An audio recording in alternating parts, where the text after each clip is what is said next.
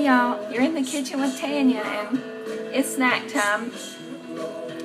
You know, a lot of people think that raw food has to be hard. It has to be, I don't know, just elaborate. And, you know, I used to try to make all these raw concoctions, and what you do at first is you try to make things into like mock meat, or I don't know, like you try to make it into the things you used to eat, like raw macaroni and cheese or raw mashed potatoes. I just don't even do it. I just eat the raw food.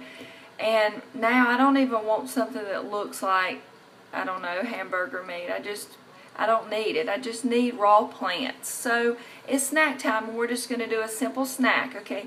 We're going to call this, I don't know, let's call it pepper boats, okay? So here's what we have. I've chopped up all these little peppers, red and yellow and green. I have about 2 tablespoons of lemon juice on there, and I have some lemon pepper Mrs. Dash, and I do have a little sprinkle of dehydrated onions on there, okay? So, and they were the little peppers like this. So, and you can't forget little orange, okay? So I have that. What I have right here is chopped up, it's the dulse. I keep on showing y'all this seaweed because this is so mineral rich, and I've noticed if I quit eating this for an amount of time, I start to feel weird. I don't feel myself. I don't feel as energetic. I think it's the minerals that are missing sometimes. So this is great for this. Comes in these little packages. I keep on showing y'all this because I want you to get it. So then I have my romaine. They're little boats. See, I just open them up like that. And what we're going to do is we're going to take the dulse, and I've just cut them in strips. And I'm just going to lay them down in my boat.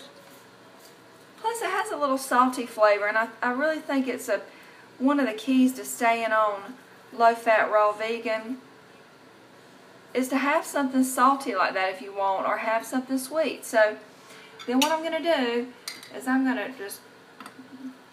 very messy today. I'm going to just layer on my peppers. Okay, like that. So you have a big boat. And then what I'm going to use for like a little dressing on there, I have this already made up. I don't have much of it left, but what this is my mangoes were getting really ripe, and I needed to use them or do something with them. So what I did is I peeled them, took out the seed, I put them in the Vitamix with some water and a little lemon juice to preserve them, and I blended it up into just, you know, like a dressing consistency. So it's really just mangoes. It's so good. So what I would do is I would just put a little bit on there. See how good that is? These are so delicious. I mean, I don't know, it's a great snack. But also, you know, we talked about being prepared too last time I talked to you. And see, this is what I do when I make up like my hot raw tomato soup. I make extra. I make twice as much, and then I will store it. I can use that for dressing, or if I want it hot again, I'll just throw it back in the Vitamix and blend it up till it's a little bit warm.